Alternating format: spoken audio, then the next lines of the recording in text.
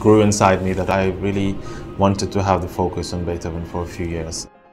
I'd played Beethoven, of course, earlier, but he was never the main focus of my activities. It feels so wonderful to not have to divide myself between 300 years of music, but actually just concentrate on this great composer for a while.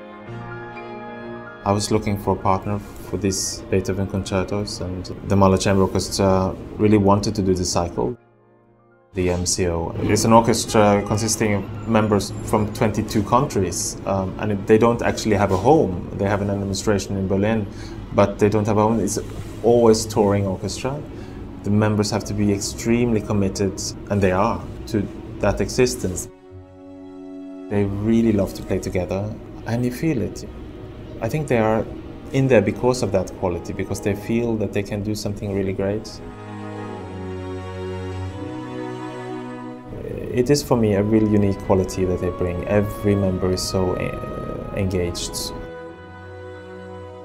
It is a challenge to be leading and playing these concertos, because the orchestra has to be so strong and the soloist a very strong entity. So we're not talking as much dialogue in chamber music feeling as there is in the Mozart concerto. But when it works, it's just so wonderful to be part of that flow, part of that narrative of the storytelling all the time.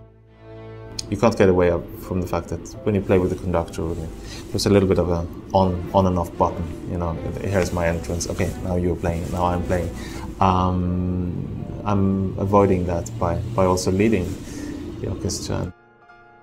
Part of this Beethoven journey, and why I labeled it a journey for myself, was actually also to get many different perspectives on these pieces. And Beethoven can be approached from so many angles. You know, he's a composer you can wrestle with, and there's such a backbone there.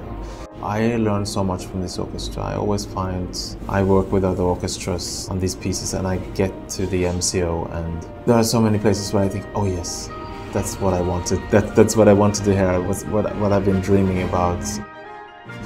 Not only what I've been dreaming about, but simply what they discover for me.